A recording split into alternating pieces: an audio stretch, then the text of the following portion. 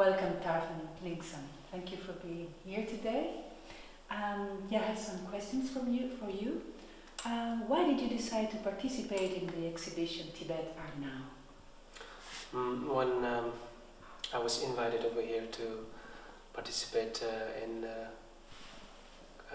the exhibition of Tibetan contemporary arts, I was very happy, proud and honored to be able to exhibit some of my works together with some of the pioneers of Tibetan contemporary art outside Tibet.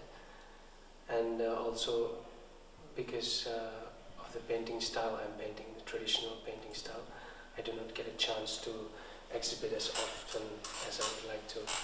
So it was a very good opportunity for me to exhibit these works in this exhibition. Very well. Could you tell us something about the artworks that you are exhibiting?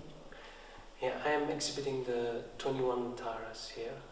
These 21 Taras are according to the tradition of Suryagupta, and these paintings are all done in the Karmagati style, and that is one of the styles or schools of painting from Tibet. May I ask you just a detail? How long does it take for you to paint one of these Tanga paintings? It depends on how detailed you want to be.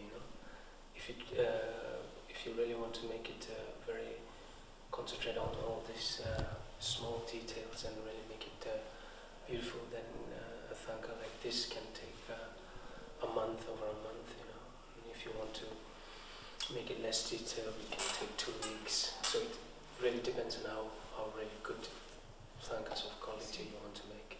And do you have a special, let's say, link to Tara, if I may ask?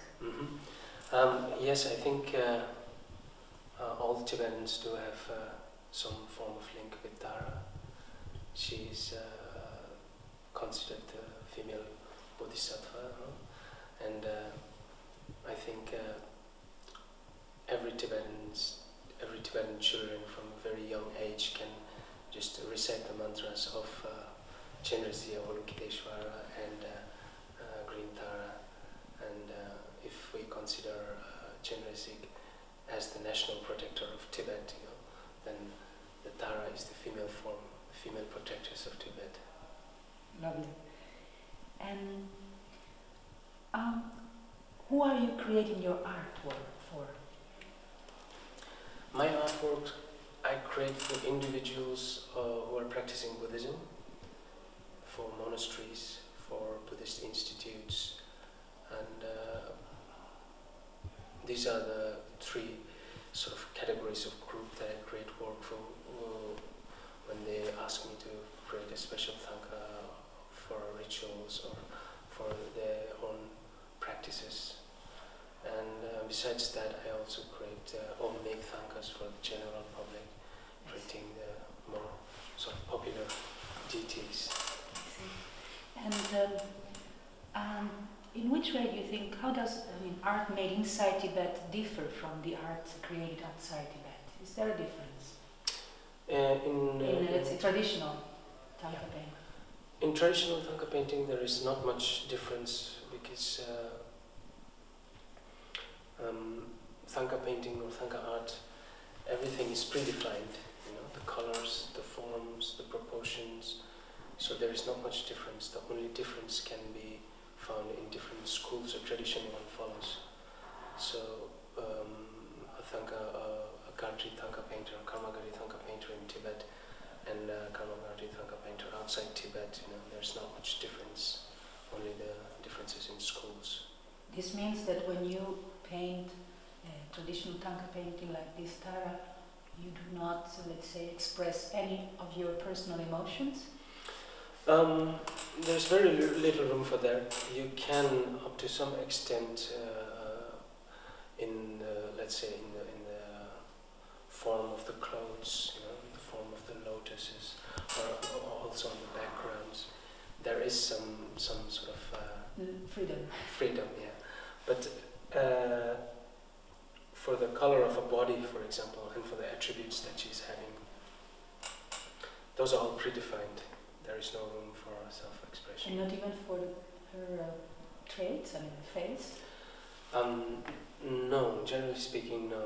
But you do see some difference, but I think that's more to do with how one has studied I see. the art than being an expression of the artist himself. I understand. Okay. Now, considering the title of the exhibition, Tibet Art Now on the Threshold of a New Future, do you consider yourself an optimist? Yes, I do. Concerning traditional Thangka painting, I think as long as there's interest in Tibetan Buddhism, I'm sure there's going to be interest in Thangka painting also, because it's inseparable, the two of them. Concerning contemporary art, it's difficult to say, but I am optimist, because it depends largely on the younger generations of Tibetans now. Don't know very much about the older generations. Maybe they don't see anything in it. But I think the younger generations, because they are exposed more and more to Western culture, to Western society and art, I think they can get a better understanding of what contemporary art is. And I think it does have a very good future. Good. Sorry. Do you have a message for the youngest generation of Tibetans? In general, not only about art. In general? Yeah. I think whatever they are, whatever they are studying to become, whatever they, be it an artist, or be it a doctor, a physician, anything, engineers, anything. I think it's very important to complete the study and master one thing. I think a lot of young Tibetans, after some schooling, they start dropping out, and then they start going to business or in family business and things like that. So I would like to see more professionals that have mastered one profession completely, whether it's in art or any other field. Thank you very much. Thank you. Thank you.